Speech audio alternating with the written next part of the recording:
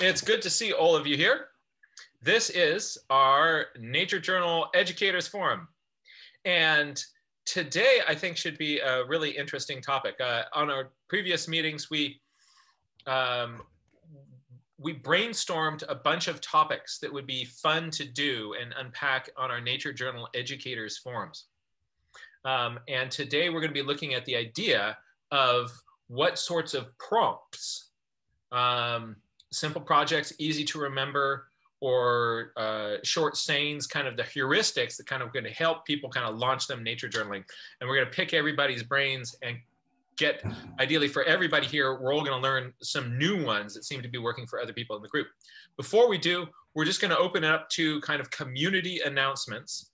Vea, do you want to tell people about any upcoming programs that you have? Again, I'll let you tell about things you're going, and then we'll jump over to Melinda Nakagawa and then hear from anybody else that has announcements that are relevant to nature journaling educators.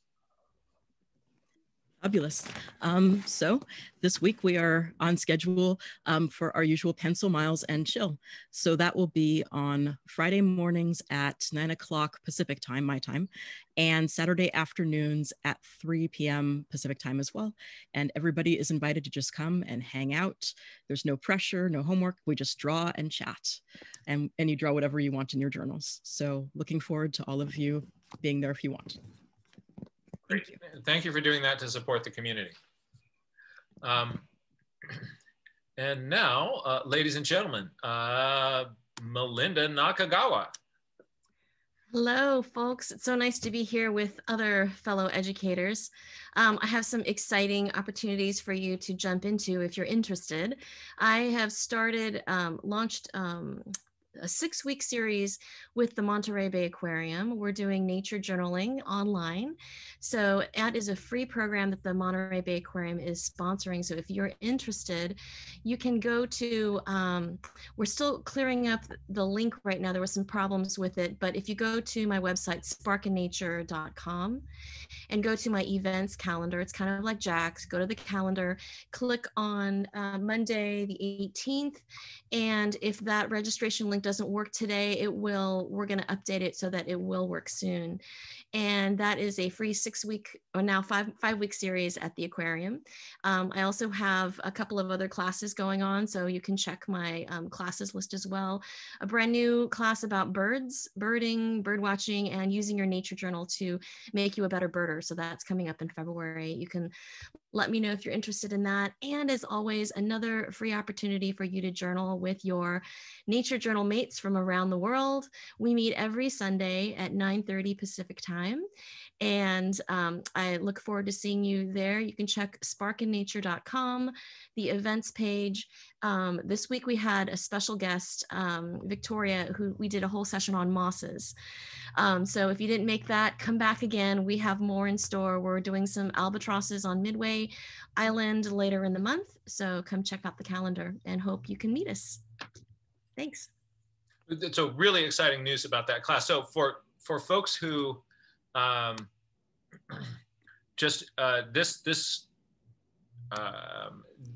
Melinda's class there at the aquarium is going to be really cool. Like they've got these cameras that are right up against tanks.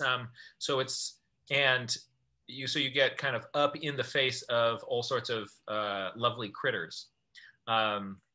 So you're going to want to check that out. It'll be a lot of fun. It'll be fun. The aquarium itself is closed, but we're recording or filming from the education building, the Bechtel Center. So they have some special tanks and some special cameras set up so that we can get up close to some of the other creatures that live there. And it is not recorded. It is not recorded. You've got to be there live. So, yeah, come on down. That's right. Live sea cucumber, right? Yes. Get your sea cucumber on. It's going to be good times. So now what I want to do is jump over to community here. Are there any, before we get going, any community announcements, other things that people wanted to share? If so, and on with the show then. So the idea for today is prompts.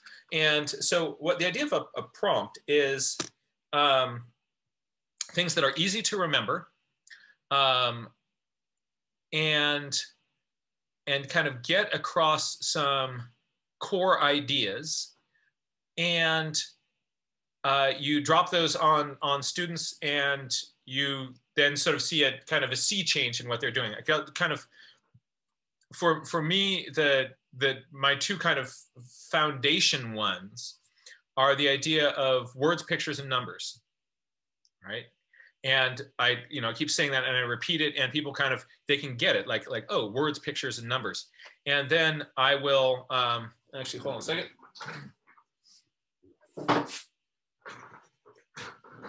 We can make this visual. So when I'm doing words, pictures, and number, for when I'm talking about words, I'll write out words because it's a word. And then, pictures, you can do, whatever, just sort of a symbol of something. And, numbers, you can do either the number symbol, or you can just sort of write, the number 5.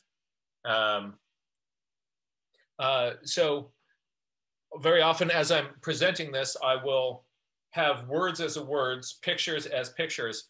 I think probably the best would be sort of numbers as numbers, right? And then there's a visual that kind of goes along with that. A similar thing that I do is sort of a little prompt for people is just the idea of I notice, I wonder, it reminds me of. That sort of has become a bit of a nature journaling mantra. And for people who are kind of new to this idea, the idea of I notice, and for that, I'm going to put in a little exclamation point.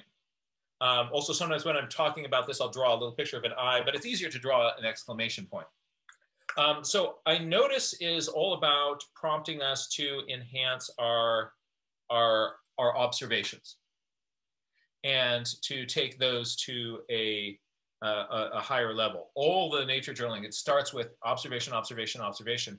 And then I notices, off the I notices come the I wonders and it reminds me of. So a little symbol for I wonder is just a little question mark.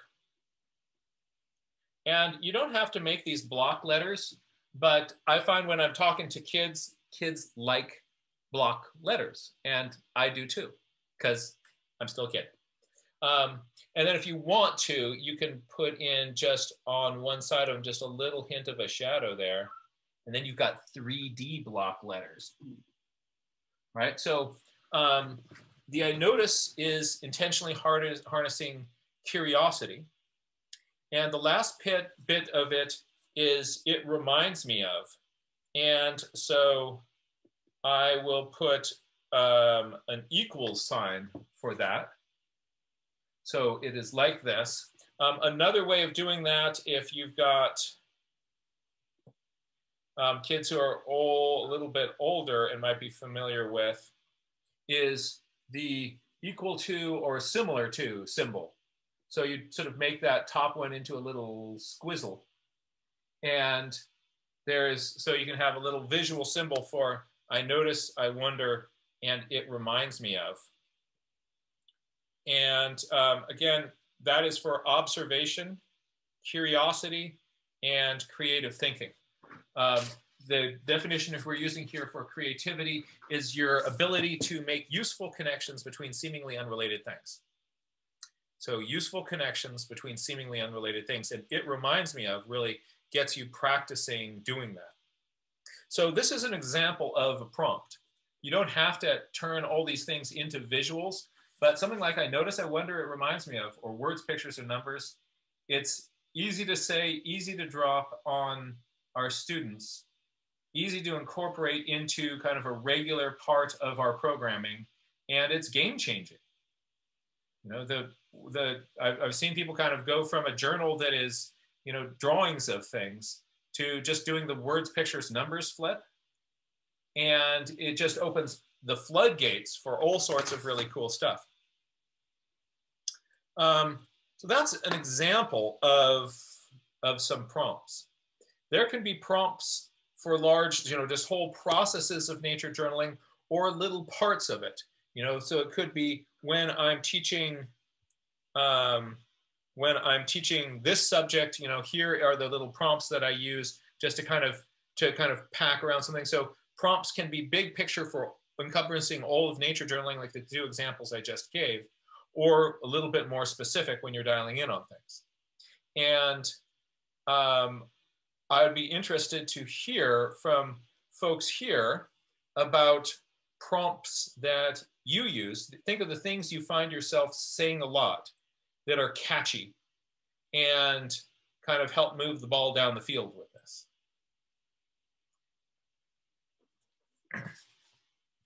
So at this point, at any point, you can unmute yourself. Actually, we'll make sure that everybody can unmute themselves. They should be able to. Okay, great. So feel free to unmute yourself and share.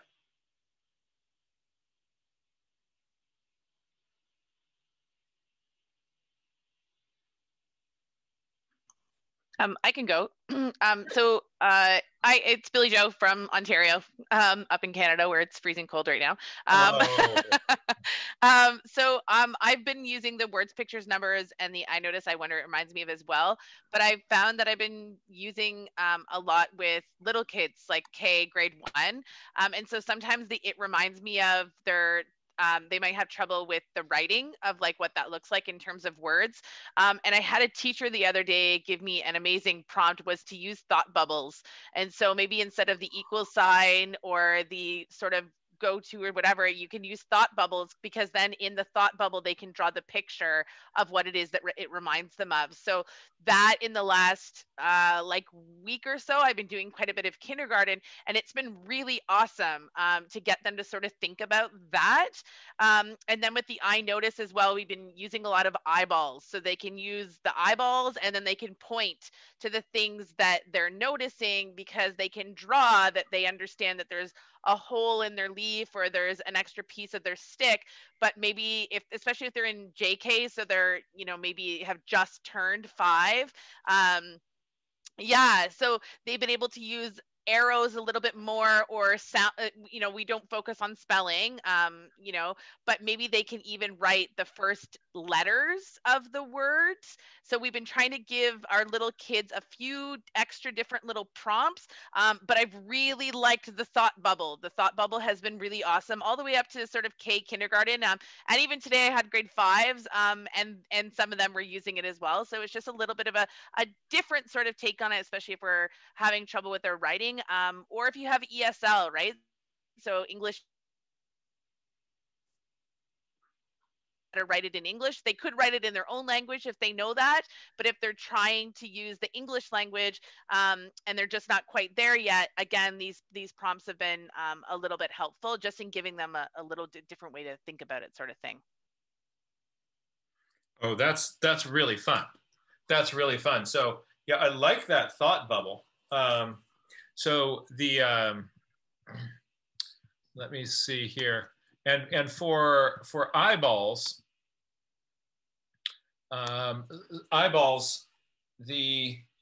there are, this kind of eye is harder to draw, and then the more kind of complex the symbol is, the more people can kind of get distracted by.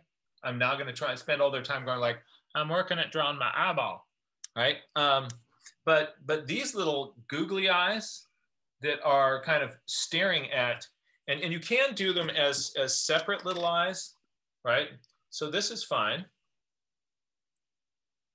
But what's more fun is, like, let's say you want them to, here is your drawing where that exclamation point is. That's what you want to draw attention to. Is you can overlap them slightly and then have them look down at whatever you want them to look at. So you can have the eyeballs directed to where you want to see. That's fun. And I love that it reminds me of Thought Balloon. This is cool. And I sometimes have in my journals just, I'll write IRMO for it reminds me of. Now I can put those into a thought balloon. And so that gives me some kind of visual iconography that I can start to play with. I think that's cool. Billy Joe, you're rocking it, right? And more ideas are going to come to you. So I want to hear from you again, right? Let's jump over to gallery view again. And who's got another thought or another idea?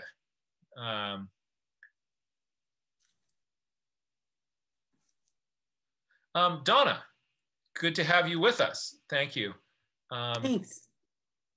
My little ones are always asking, what is that? When they point at something, they say, what is it? And I'll ask something back like, what do you think it does? So if they're pointing at the bend of a grasshopper's leg, then they might ask me, what is that? Or, so, and I'll say, well, what do you think it does? Let's look at what it does. And they'll see it move, and then they'll say, oh, it's legs, or he walks on them. It's very simple. I know, I'm sorry. No. This is the things like this are these little tweaks. These are exactly the sorts of things which we're hunting for in this session. Because your little prompt there, your prompt of what do you think it does? People will start with what's this, what's that, what's that. And if you answer, that's a moose, right? Stop right there. The golden-crowned sparrow, right? Like here is the name that scientists have given to it. And that's not something that you can really engage with in terms of thinking. It's just like somebody named it this, and that's the term for it.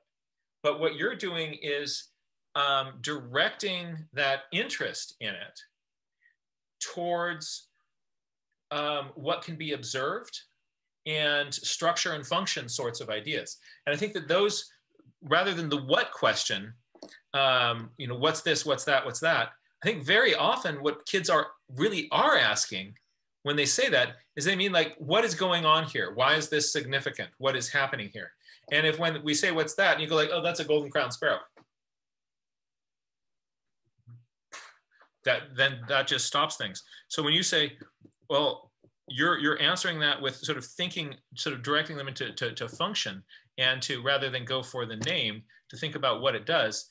That's something that you could use that approach in an environment where, let's say you don't know all the types of insects in a place that you're exploring. You could use Donna's prompt there really effectively with that. That's cool. And clearly a teacher. Look at the background behind Donna here. We've got this is the room of a working teacher right here. That's very cool. This is part of my classroom, so that's neat. So thank you. So along the same lines of let's go for the gallery view again. Along the same lines of, what do you think it does? Are there any other prompts that people find yourself reaching for on a regular basis to focus and redirect ideas in nature journaling or inquiry?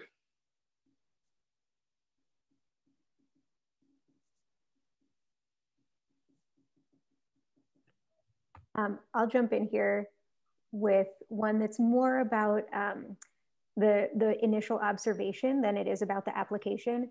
But the zoom in, zoom out tool, I find to be super useful.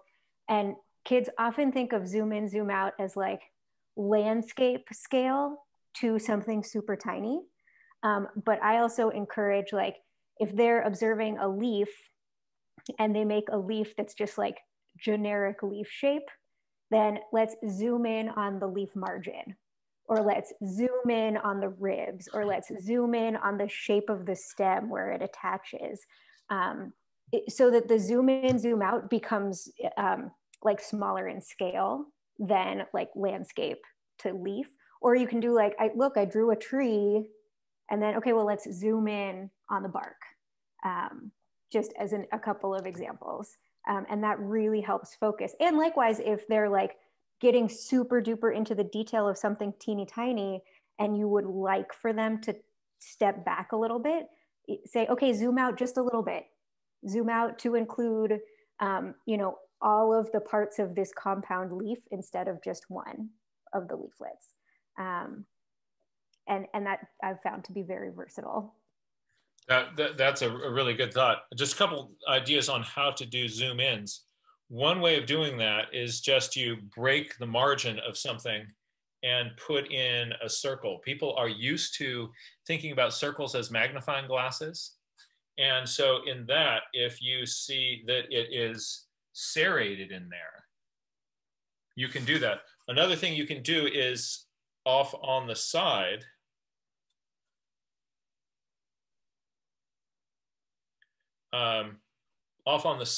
you can draw a circle and do that. A few other zoom strategies.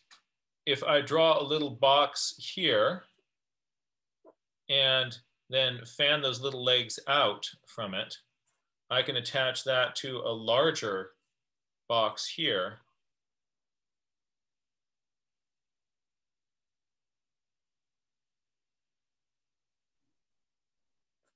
And be able to show those details. Sometimes when I'm teaching zooming in and out, kind of giving some ideas of like how you could make that look visually, that gets kids excited. Like, ooh, I want to do that one, or I want to do that one. So sometimes if you give a few of these little things, they'll do that more. That's a really great idea, Tara. That's because that's also, once they get that idea, they can apply that to every journal page that they're doing. Similarly, if somebody's making, if you've got a map, you know, of something, you can just draw a little arrow coming off of that. And then you draw, you know, whatever object you found there, you know,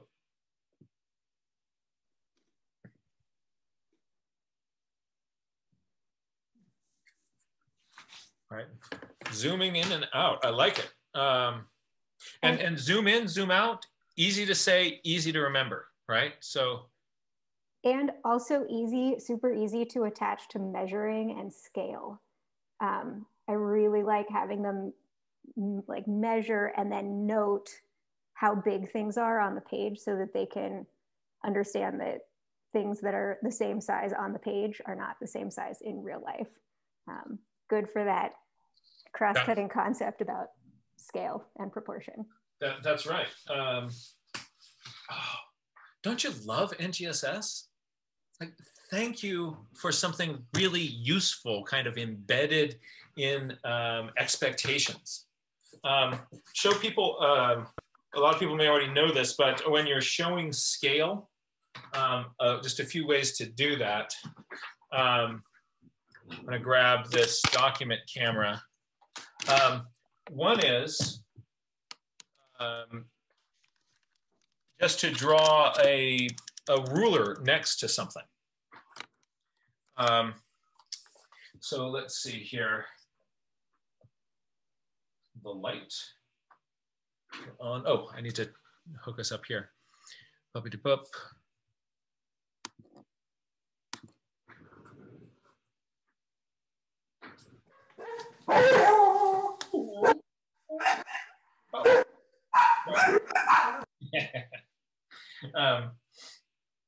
So if I've got, let's say I found an object, you know, this is this really cool thing I found, and I want to, you know, make a little diagram of it. Can you move your board? So I just interviewed this. Thank you very much. All right. So here's this little object.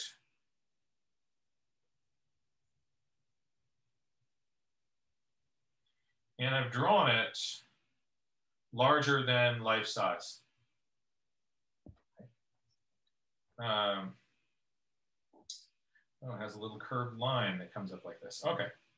Drawn larger than life size. One way I can do that, I can show scale on this, is that I can put, this is a little bit less, it's about 2, this is roughly, I have a ruler handy, this is roughly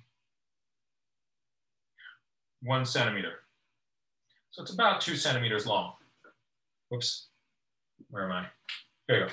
So it's about 2 centimeters long. So if I put in a little thing down here that shows people what 1 centimeter is, I put in scale.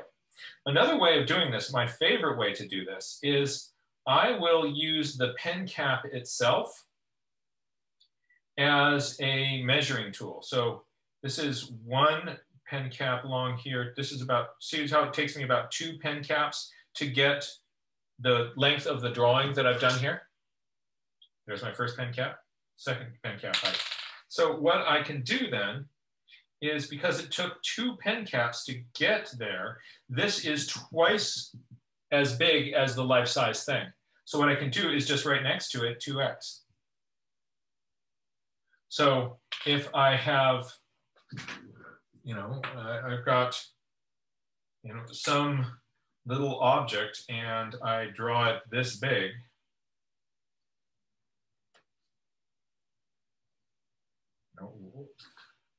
then what is the measurement there? This is 1, 2, 3, 4, 5.5. That's magnified 5.5 times. And so it allows you to do that really, really quickly. Another great way of adding on a, let's say I've got a picture of a tree here.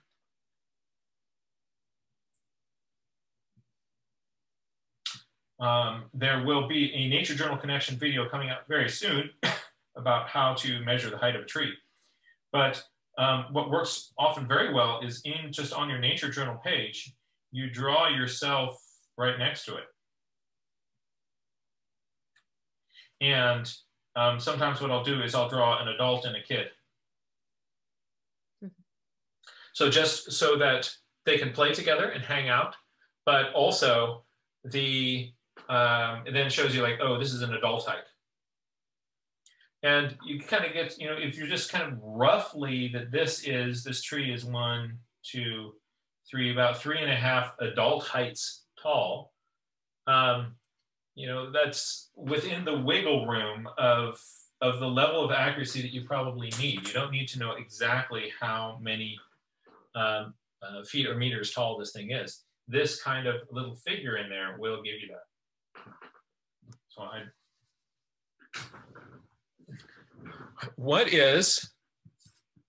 let's jump back over to the gallery. So we're getting some good ideas out here on the table, right? What are other high percentage prompts that you like to use? Oh, I've thought of one other that I could share. So when I am kind of unpacking the, let's see here, hold on a second.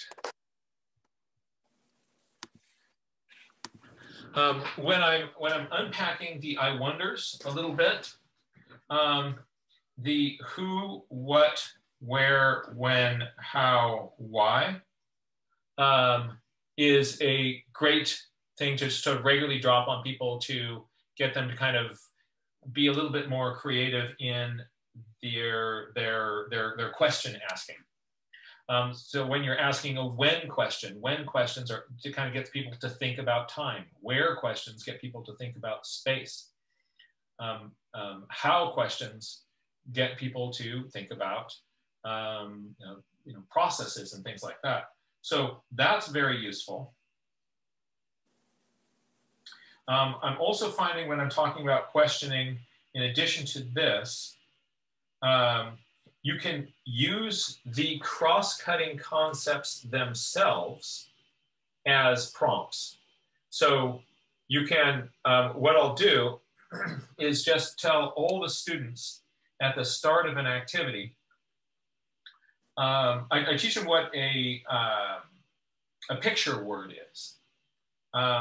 So, you know, for instance, if I write the word fast and I lean it over and I put some speed lines behind it, or maybe even put some little shoes on this guy here, right? Fast just became fast. Well, what I'll do is have them take the word structure or function or change or stability or scale and do a picture word just out of the word structure, right? Or function, right? So they write, you think like, you know, function. Then they'll write the word function, and, you know, if nothing else, just so you can get people to make, if you can't think of anything that you want to do, you can make bubble letters, because who doesn't love bubble letters, right? Because they put the fun in function, right? So you can do some bubble letters, and then you can, I'll put, you know, leopard spots on this one, right? There's some leopard spots. And, you know, you get whatever they come up with to kind of turn function into a picture word is great. Now, you do this at the start of an activity.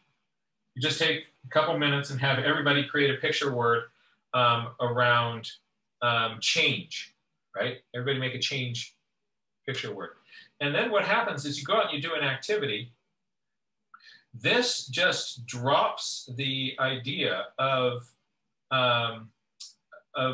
that cross-cutting concept into people's heads. And a lot of the questions, if they wrote function, a lot of the questions that they're going to be asking are going to be structure and function questions. Yeah. If you put up change as your thing that everybody, you know, picture worded, a bunch of questions and things that people just sort of, it suggests that little lens to think about things. And that that's very useful. So you can use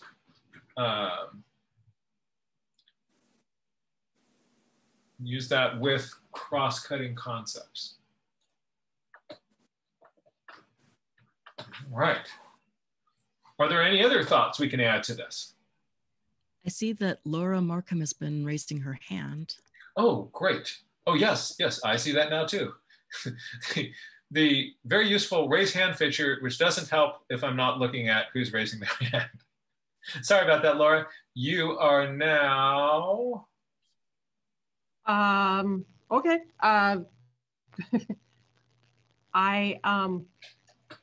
So I put one up earlier, which is just look up, look down, look all around, because my students don't tend to look everywhere. I mean, they tend to look out like that in front of them, but, you know, make sure you turn around and make sure you look down at the ground. And so we take time to make sure we do that. But I say use all your senses, and then I usually put, but not taste. So, and then you can draw like an ear for things that you hear and a nose for things you smell. And fingers for touch, but I'm not very good drawing fingers, so. And then we go out to the same spot. And so I will have, okay, find something new, or how has something changed? Or what is something you have never noticed before? So. Yeah, I like what you're doing there. Those little kind of nose icons and things throughout your journal are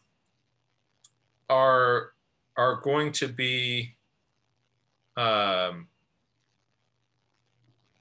going to be wonderful. They're fun to do.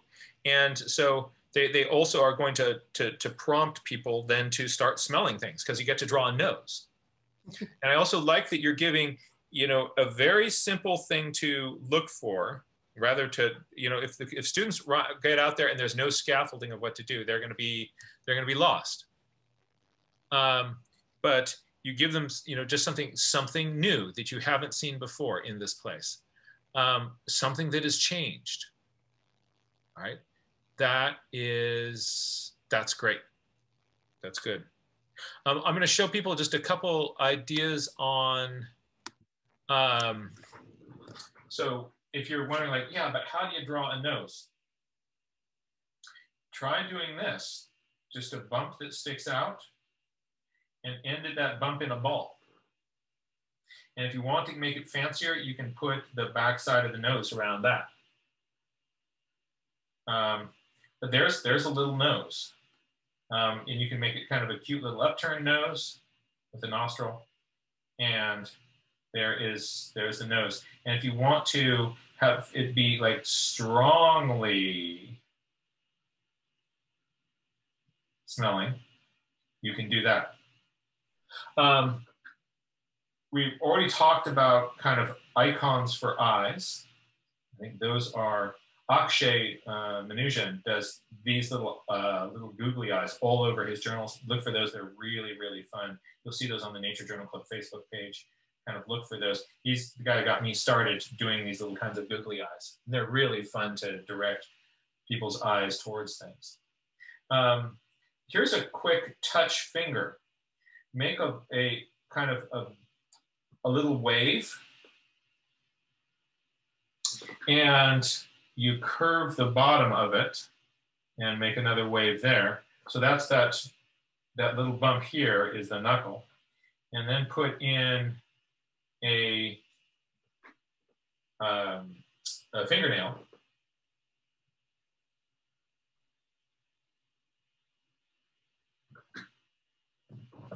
And a quick little ear is a C.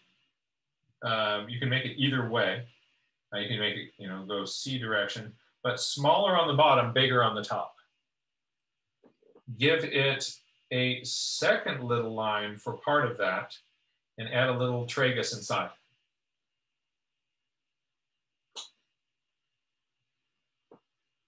And another thing you could do for sound is to draw a little musical note. And I like that ear better.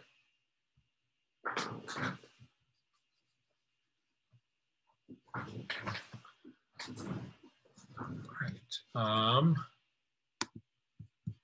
Let's go back to the gallery view. Any other ideas of things you find yourself saying, redirecting, doing all the time, kind of high percentage ideas, things that can become a journaling earworm? Sometimes I find with the I wonder questions, some of the kids will be looking for immediate answers.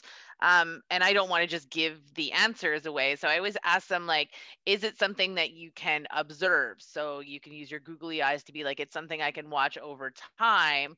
Or is it something I can research? So maybe they can draw a little book or something like that, because maybe it's something that somebody else, another scientist, has already sort of looked up, and then they can research it, or maybe it's part of research that will get them to the observation part of it.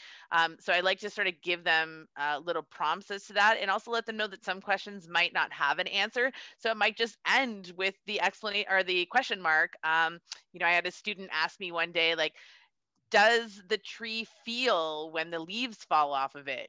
And I was like, that's a great question. And I don't know the answer.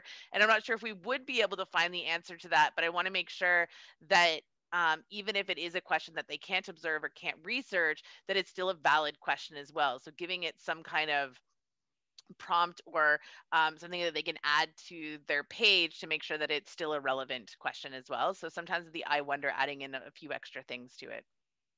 That's very, very helpful.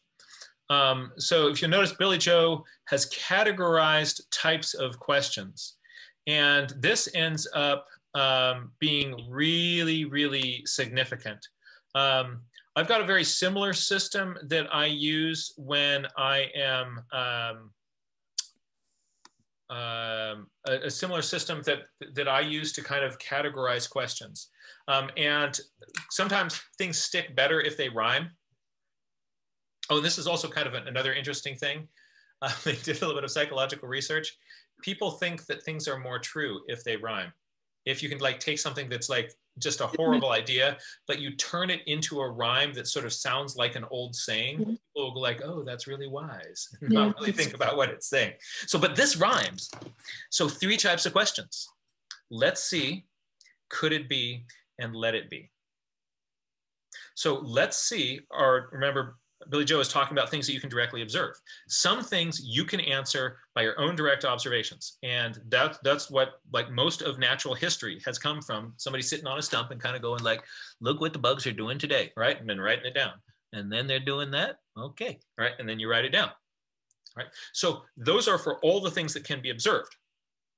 And sometimes, like Billy Joe is mentioning, like you might not be able to observe that now, but maybe some point in the future, maybe you come back with, like, what are you going to need to be able to observe that? All right, you need to be able to get ultraviolet goggles, right? Or whatever it is that you need. But those are things that can be directly observed. Those are the let's see. The could it be are the things that you cannot directly observe, but you can use inference. And with the could it be questions, like an example of that is, let's say an example of let's see is, when do the ducks return to the pond? That's something that you can directly observe. Why they come to the pond then is a could it be question. And you could say, well, maybe they return to the pond at that time because it's gotten so cold further north. Maybe they've run out of food further north. Maybe, so you're coming up with possible plausible explanations. And the thing that I like about calling it could it be is that it makes it really clear of what you do with the first step of inference, which is what the could it be questions are. The first step of inference is to come up with possible plausible hypotheses, could it be statements. And then the third category is let it be.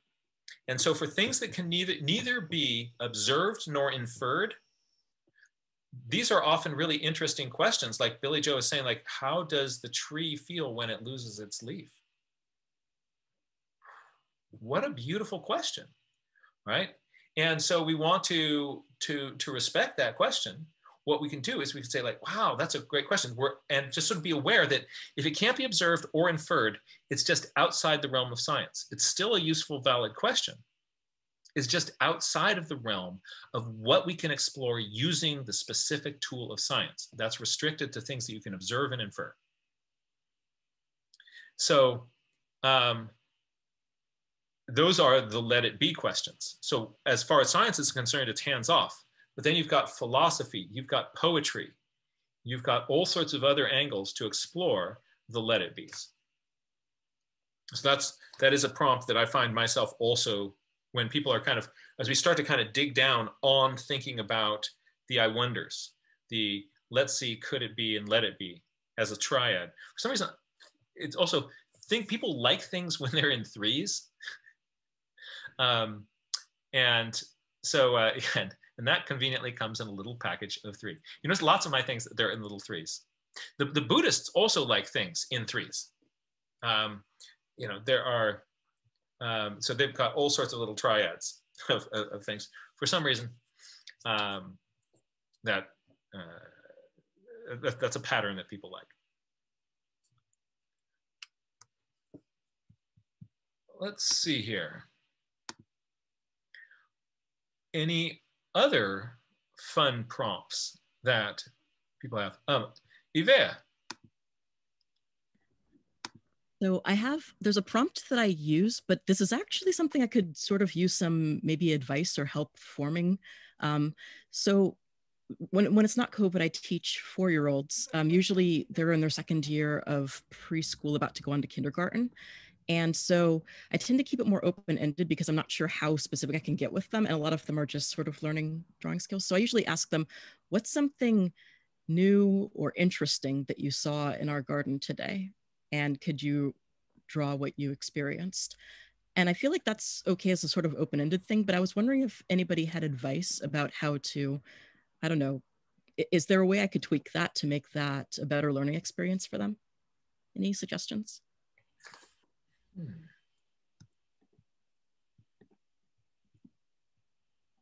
I'm not sure if it's advice exactly, but usually I'm out with my niece all the time, and I'm trying to think of like, she's gonna be 4 in a couple of days, and I'll always say, can you tell me more? And then if she's not in a talking mood, which sometimes happens, I'll be like, can you show me more? And she'll show me, or she'll actively try to do the thing, like to be the leaf, or so I find that's sometimes useful. I like that. So you're saying, show me more, or sometimes tell me more. I like how active that show me more one is. Mm-hmm. That's cool. I think going into that nonverbal communication is really cool. So it doesn't have to be words, and we can tap into people who are younger and might not be able to articulate exactly what they're seeing, although what they're seeing is something that might be really interesting and valid. I'll share a few prompts. I've got a whole bunch, and I just wanted to just hear what everyone else had to share, but I'll just throw a few in there right now. Okay. Some things that I like to do with my students are, we start out with focusing on our different senses, and a few of the different prompts that I use. One is introducing the idea of a sound symphony or a sound map. So first we do an exercise where if we're outside in a circle, and everyone with kids will hold their hands in fists, and we ask them to kind of, we talk about a little bit beforehand about sound, but basically sitting quietly, listening to all the sounds that they hear, and holding up a finger every time they hear a new sound.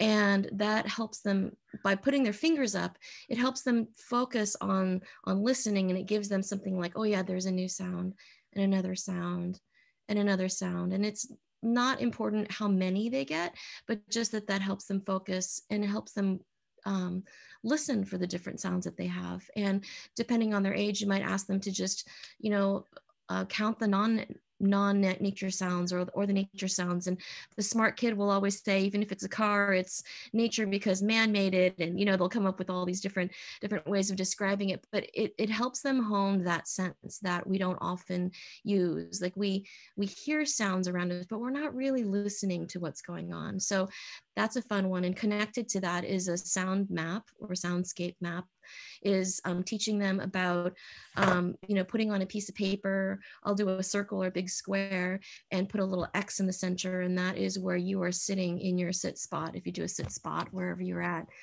And having them mark the sound that they hear, and so that they don't get too much in the journaling part of it, I'll just tell them to just put a little mark or put a little initial, like B for bird or maybe C for car.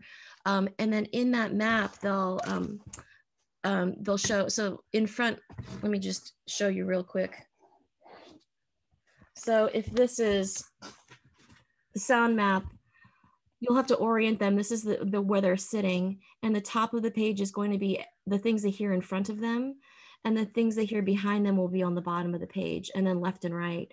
And so what this does is it helps them hone their sense of hearing to direction, in front, behind, side to side, and distance. Something that's, the cat that's purring next to it versus the car or the airplane that went by really far away, or the person yelling on the swings behind them.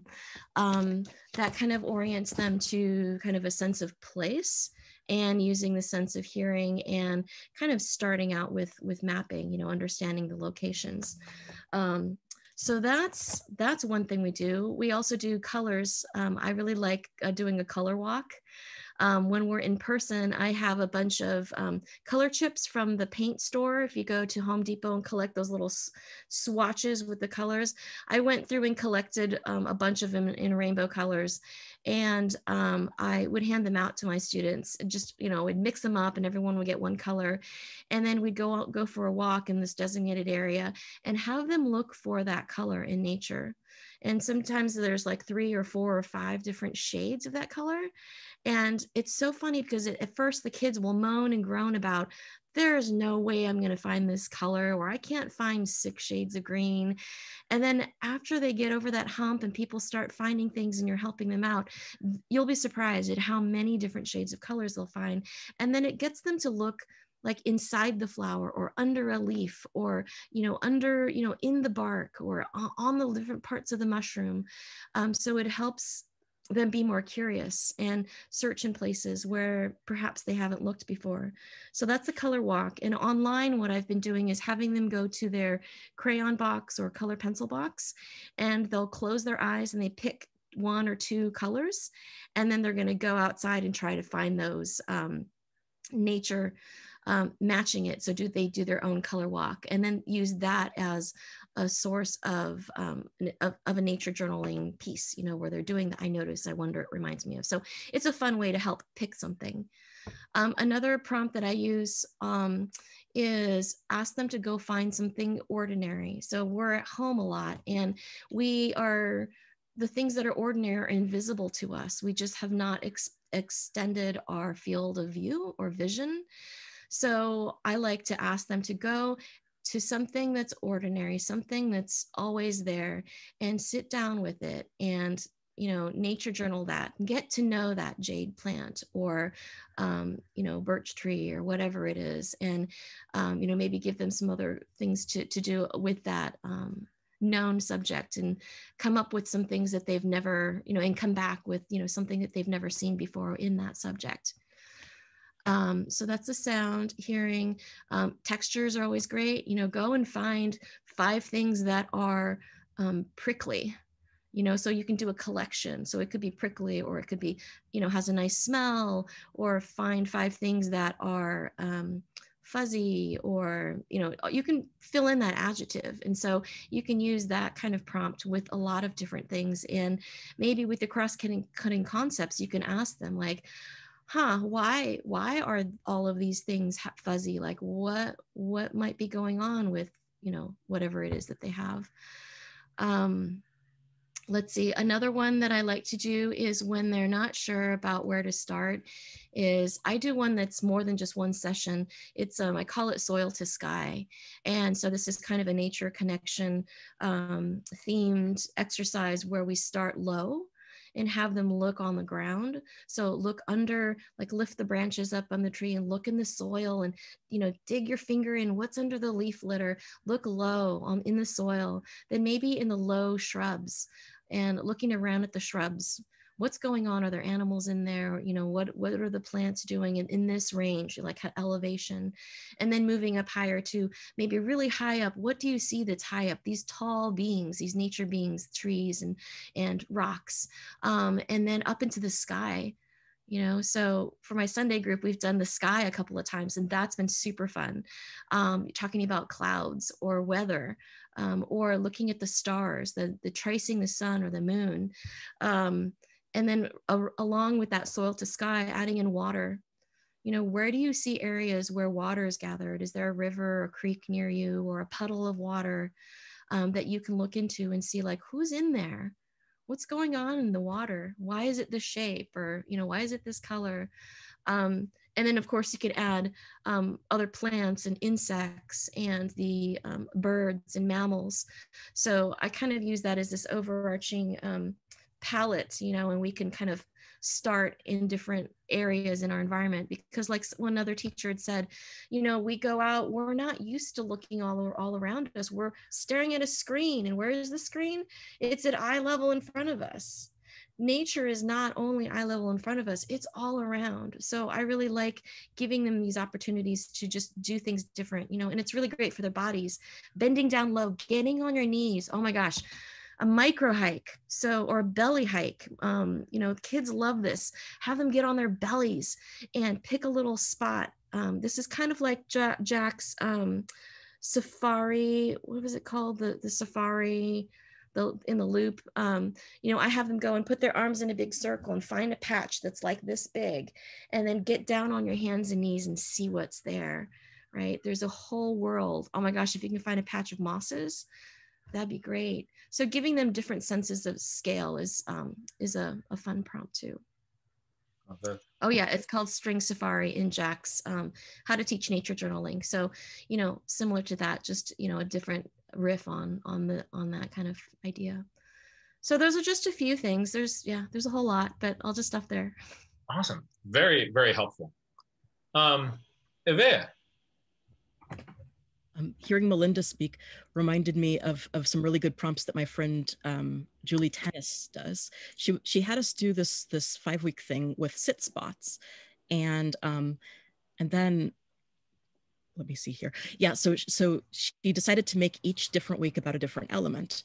So the first one might be air, and then we could brainstorm all the different ways that we could see air, which was really fun, kind of building off of each other. So having the class brainstorm and have ideas about, you know, who lives in the air, or the winds, or how the clouds move in the air, or sounds through the air, just all of these different ideas, or, you know, constellations, night skies.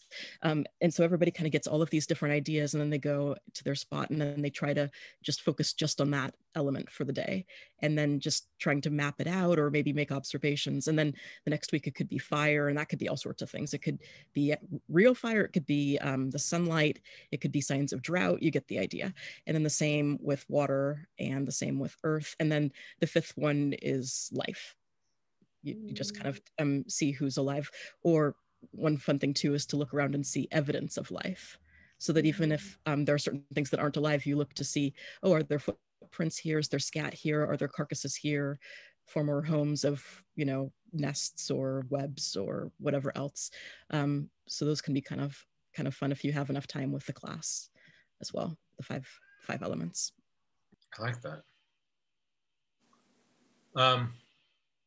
So when you're talking about finding something new or interesting, Ivea, that reminded me, that got me sort of thinking about, sort of along on a similar line.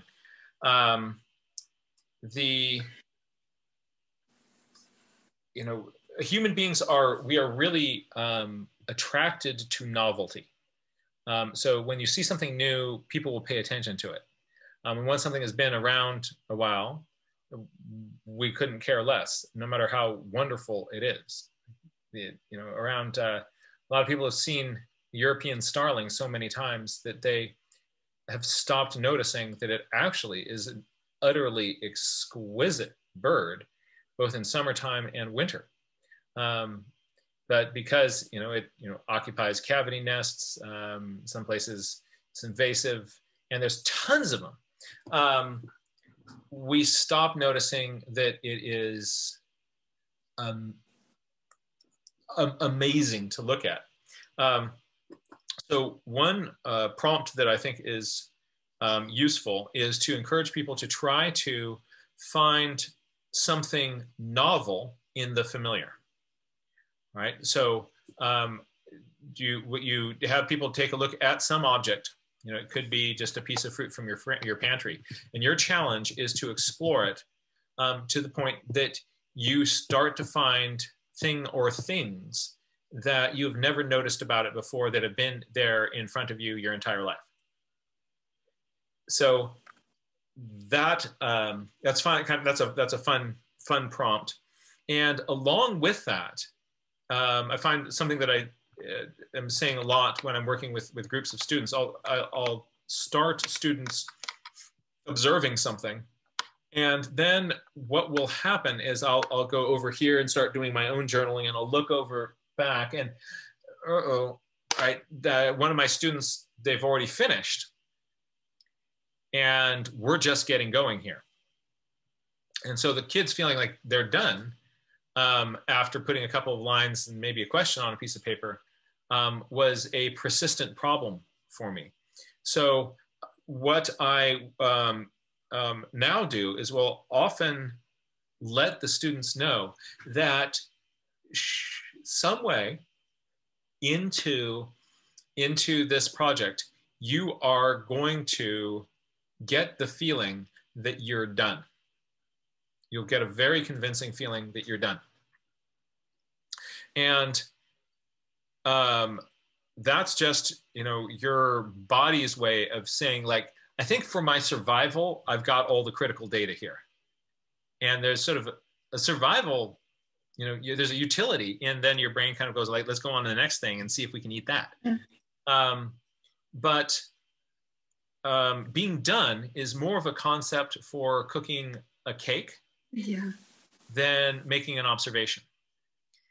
So it's great for baking cake too long and it's burned.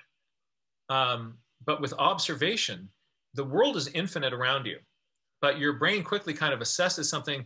Is there something essential here for my survival? And if no, then your brain goes, okay, cool, I'm done. And so what I now do is I'll tell students to expect that they will get that feeling of being done. And that has, and I tell them that has nothing to do with how much you can observe. And what you want to do is look for that feeling, because everybody feels it. I do too. I'll go like, this feeling of kind of task completion.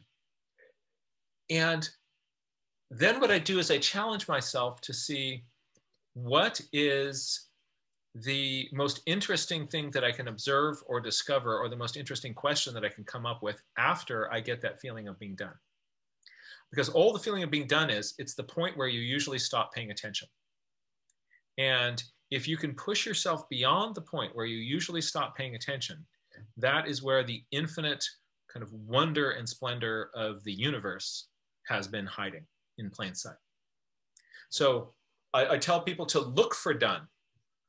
And when it arrives, smile at it and say hello, greet done, and then just work through it and see what are the most wonderful observations or discoveries you can make after you got that feeling. And then it makes it kind of fun to notice done. And then when kids get to done, they're not saying like, oh, I'm done. They go like, oh, look, there's done. And so then I will, in doing wrap-up conversations with students, I'll say, like, what was the most interesting thing you observed after you got that feeling of being done? Right? And, you know, how many people were able to push through that? And, you know, hands go up and you can have a conversation about that. I find that, so the idea of kind of calling out done and to the challenge of finding the prompt of finding the most exciting discovery that arrives after done is really, really useful for kind of getting people to kind of go the step beyond.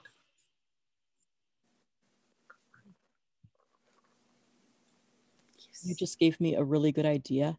A moment ago when you were talking about novelty and about finding novelty in the familiar, and also about done, because like you said, when we see something and we've seen it before, then we think that, oh, you know, done.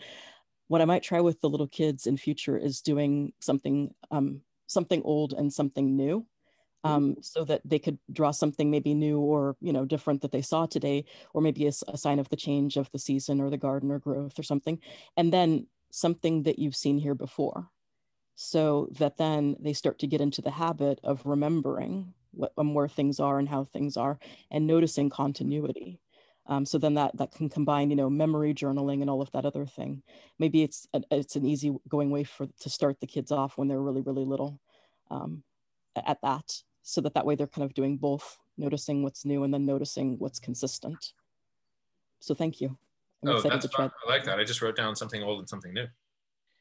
Something interesting that I noticed the other day, which is finding something interesting in the ordinary, is a lot of, in Ontario, we've moved all classes in the province of Ontario have now moved to online because of COVID. So anybody who was in class and was able to kind of go outside, everybody is at home.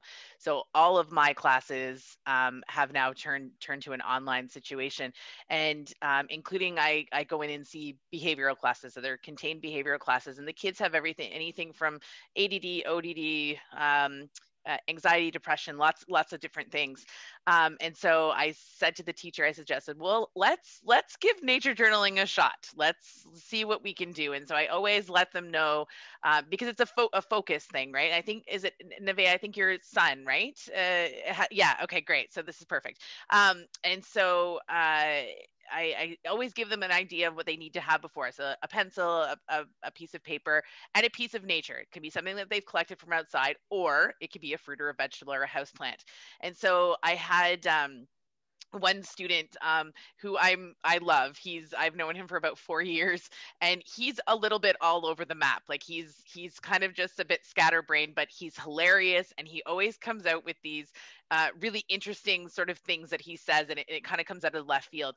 So I said to him, what did you get for your piece of nature? He's like, I don't have anything. And I was like, well, just, head to the fridge and grab something, and I'm giving him all of these ideas of things that he can get. He says, no, I don't have any of those. And I said, okay. And so then he comes back to me, he goes, well, can I use something that nature is in? And I was like, what do you mean? And he's like, well, I have applesauce, so there's nature in it, right? And so I laughed, and I thought, well, okay. And I said, well, do you have a house plant? And he goes, no, but I got a fake plant. And I was like, great, let's use your fake plant. And so I came back to him a little while later, and I said, Antoine, have you figured out, let's talk about what you're noticing about your plant. And he says, well, Billy Joe, I've changed my mind. And I said, oh, okay, what are you going to use? Well, I've got a grape. And I was like, oh my gosh. So because I didn't specifically say grape, he chose not to have that. Well, then the amazing thing was, and this is a kid who it's hard for me to get him to focus, let alone online. He dove literally into that grape, and he says, well, I'd like to tell you what I've noticed. And I was like, great, like, let's do it. And he's like, well, I cut it open, so I noticed that there's seeds inside. And then he starts counting the seeds. And like the teachers, everybody's like, what is happening right now? Like this kid doesn't even normally have the same 2 shoes on, let alone the fact that he is splitting the grape open. And then he says, I come back for some I wonder question. And he's like, well, I have 3 that I'd like to tell you about. And I'm like, oh, Antoine, I love it. And he says, well, Billy Joe, not only am I wondering, I got the grape out of the fridge, but I'm noticing that it's not cold. And I wonder why that is. And I was like, okay, well, that's a great question. And then he says, I have more, so I'm just going to keep going. Okay, buddy, you just do what you need. He then opened up the seeds, and he was tasting the inside of the seeds to be able to tell me that the inside of the seeds were sweet. Like, I was blown away, and this all came from a grape. So just I just wanted to share that. And I remember, Nevaeh, like a month ago or so, we were talking about how we can get some of our kids that have some of those needs sort of focused in. And I thought, well, what a great story to share with you.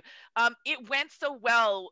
We're going to do it again this week, coming up next week, and see what else we can sort of dive into. And it's 3 students in the class, but it was pretty mind blowing. But the teachers just kept on like jaw-dropping moments with Antoine going like, this is unbelievable. And I said to him, well, did you want to share your journal entry? I'm not ready to share it. I really want to make sure that it's done just perfectly before I share. I'm like, no problem. That's totally fine. And then I said, well, what kind of words were you using? Because again, writing, right? It's the focus of writing. Well, I haven't written anything yet. I'm using the Google Translator, so it's writing it for me. And then I'm going to use that to copy down later to make sure that I've got it just the way I want. And again, I'm just like, what? I don't even know how to do that, let alone this kid.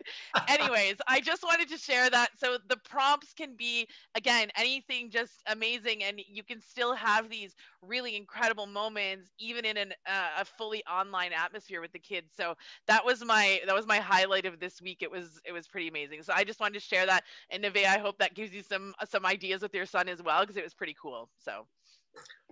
Oh, hey, that story makes my week. I love the story of Antoine and the grape.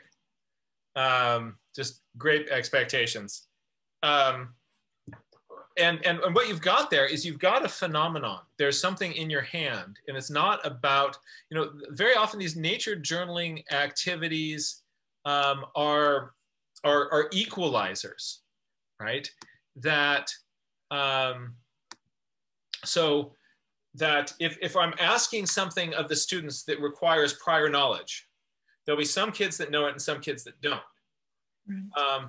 But everything that Antoine needs to become a grape expert is there in the grape. And because it's based on my observations that I can make here with my little grape, the questions that I can ask here with my grape, the connections that I can make here with my little grape, it requires no prior knowledge. And so you can get moments like this of like crazy student engagement. That is really, really beautiful. Thank you so much for sharing that. And on that note, this is going to be our wrap for today's Educator Forum. That was really wonderful story, and I've also really appreciated people sharing as many of these ideas as you have. I'm just looking at my list down here. I've got something old and something new. I've got a piece of nature. Show me more. Tell me more. What else do you see? The senses, the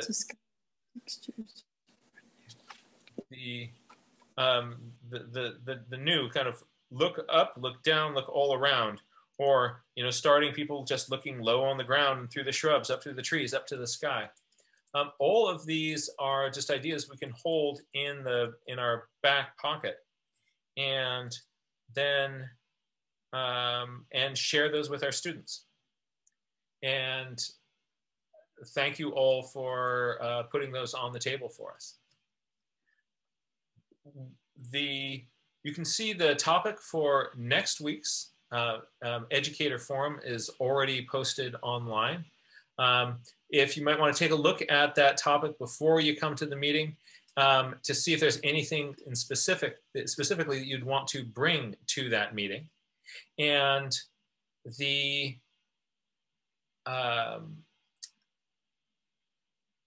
and if you don't bring anything particular to that meeting, that's okay too. You can just show up like you always have. So don't think like, oh no, I need to like bring something to this class to be able to participate. No, we'd love to see you here. Thank you all so much for participating, sharing, and it's great to see all of you. Want to encourage you to find opportunities and excuses to get outside with your own nature journal. Remember that one of the best ways that you can encourage your students to do this is just to make it a regular practice yourself. I often observe that my daughters really don't listen to what I say, but they watch everything I do. And so I am, every moment, it's my duty to kind of role model what I want. So if I want them journaling, I should be filling up my own pages as well. And so too with our students in classrooms. Hey, everybody, thank you all. Be safe, be kind, and I look forward to seeing you all again.